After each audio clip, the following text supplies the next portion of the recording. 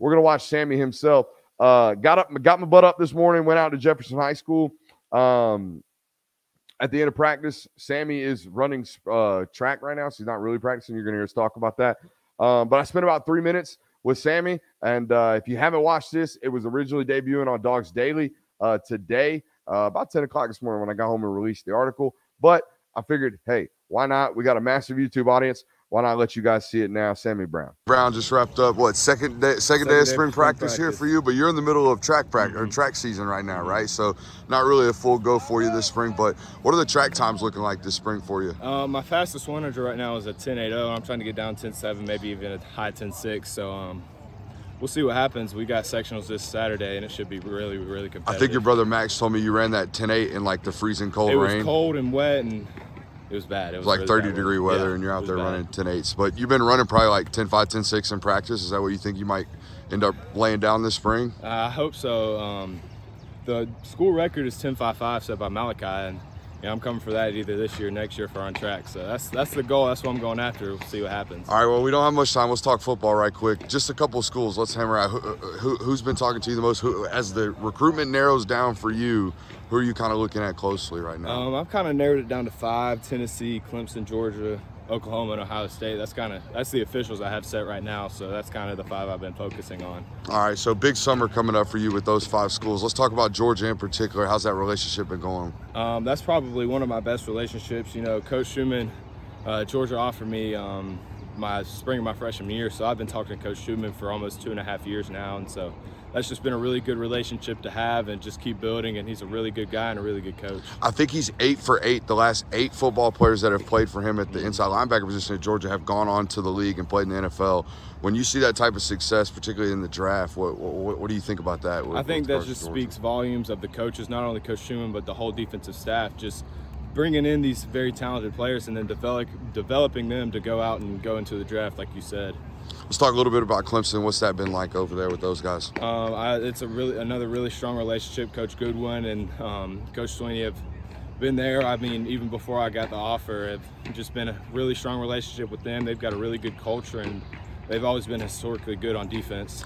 It's a little interesting for them with their recruiting strategy. They kind of offer late, but they show interest obviously early in your recruitment. Does that matter to you when you get the Clemson offer because they like you anyways? No, it doesn't really matter to me. It's just kind of them upholding their own standard of not offering too early just in case something happens. But like you said, they show interest. It's not like they don't show interest or anything. It's just the matter of getting that offer later. Absolutely. Let's talk about the Volunteers real quick. How have they been managing to sneak into this recruitment? Not necessarily sneak into it, but not necessarily one of the recruiting powerhouses for a top 20 player. I think the biggest thing about them is just how much they've been able to turn around in the past 2 or 3 years with Coach Heupel coming in. He's done a great job of turning that culture around and developing that into a really, really good school. Who's been handling your recruitment from the Tennessee end? Coach BJ, and then I've talked to Coach Heupel a lot too.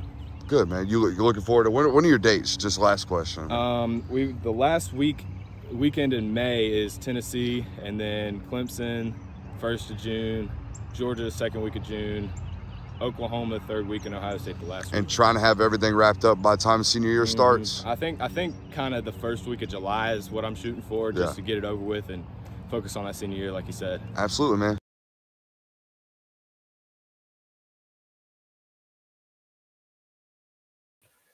Hey, you know what? We're learning. He's out here talking with the mic muted. There you have it from Sammy Brown himself. Gonna probably come off the board first weekend of July.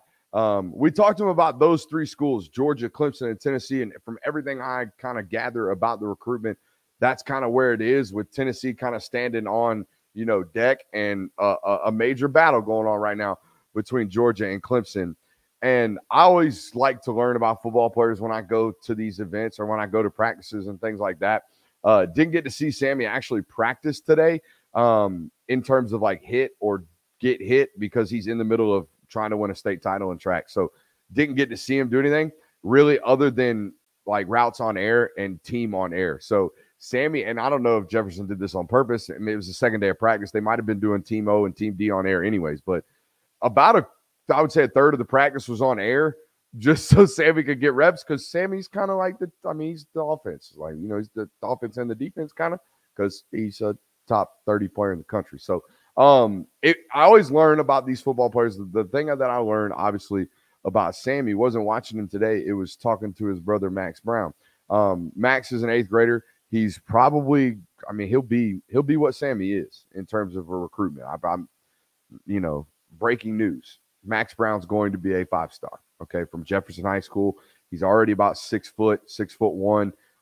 Don't know if he's going to play inside linebacker or safety. Don't know what it's going to be. Tremendous athlete, okay? Even what Sammy is, Max might be a better mover overall. Maybe not the linear prospect that Sammy is, but nonetheless. Was talking to Max and was just like, hey, man, who is this guy? What's he about? All right, who is your brother, essentially? And the answers I got were this by nature is an introvert, okay? Sammy Brown by nature is a guy that prioritizes football, lifting weights, eating right, and Minecraft. That's about it. All right. Ain't no nonsense. Ain't no outsides. Ain't no nothing. It's just that. So when I hear things like that, I think of 3 schools.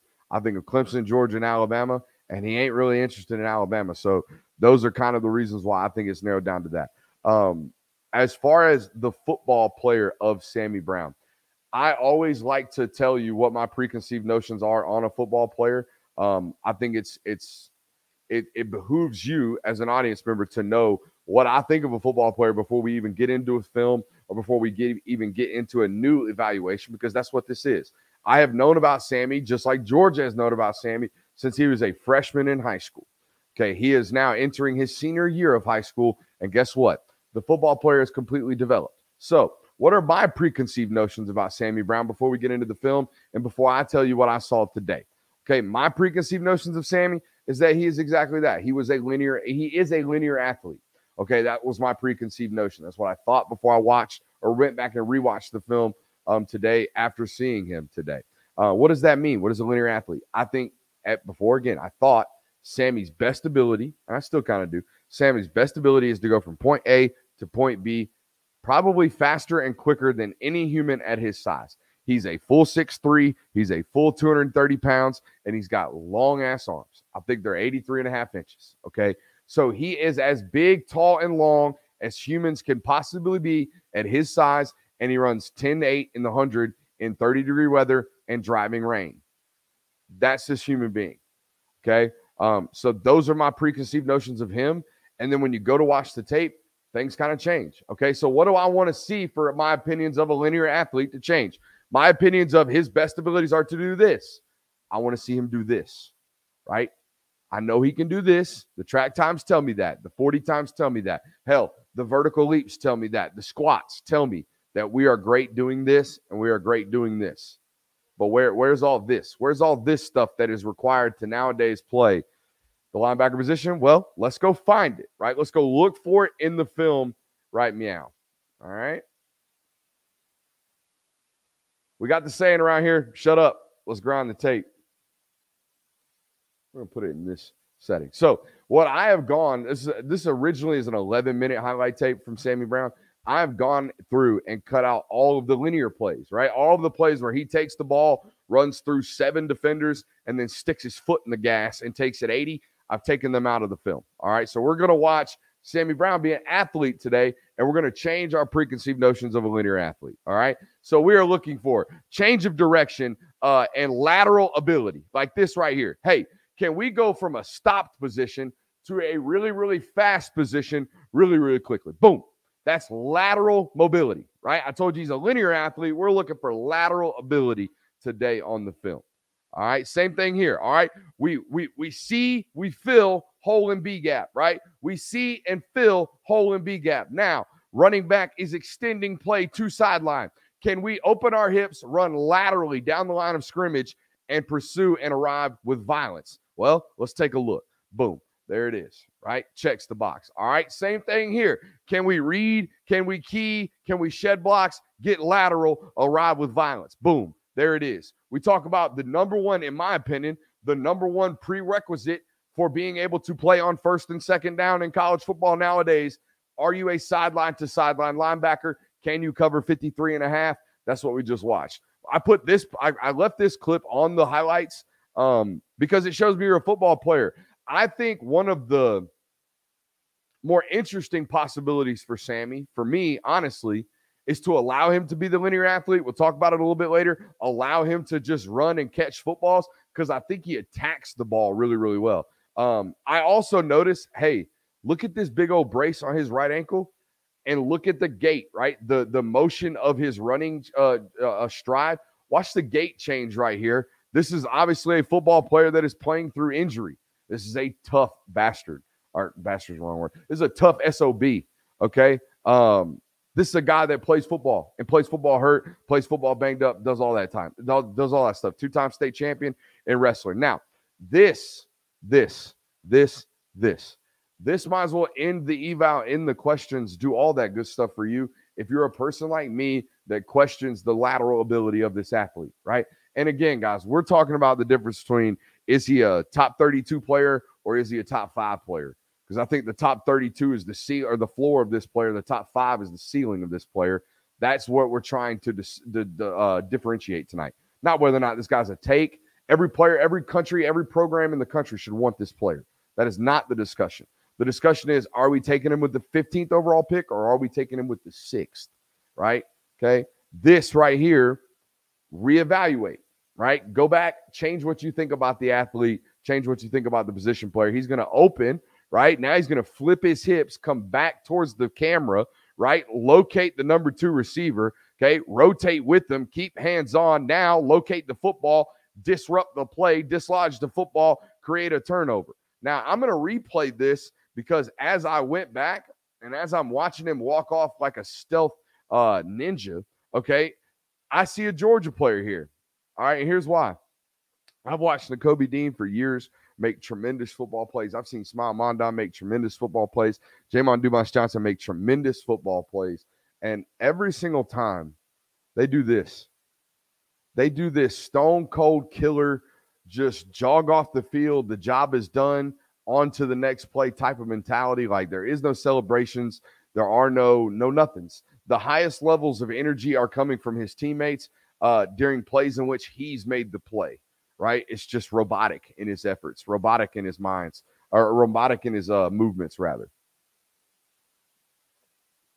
It's a clip of him bending the edge right there.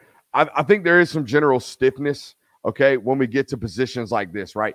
If I showed you the end zone cut of this image, he is not quite leaned at a position of an edge rusher, right? Again, this is, to me, a linear athlete. He is best when his ability is to stand tall and be explosive and get after it. Okay.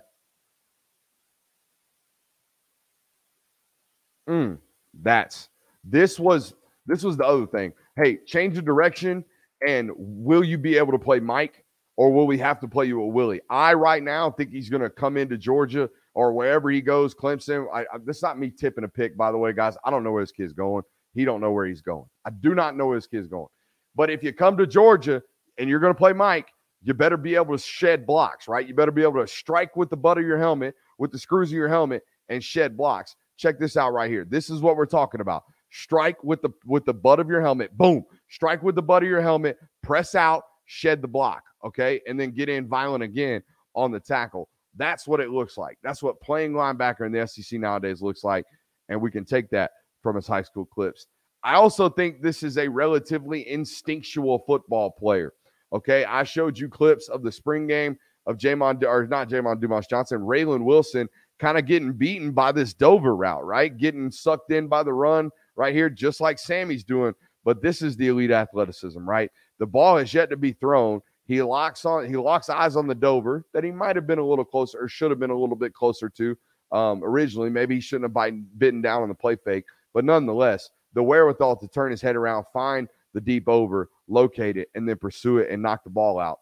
That's a football play, right? It's a 5-star football play from a 5-star football player, and that's an instinctual play from a 5-star football player. I think the ball skills are really, really good. I do. I think the ball skills are really, really good. I don't know. I don't really have a player comp. I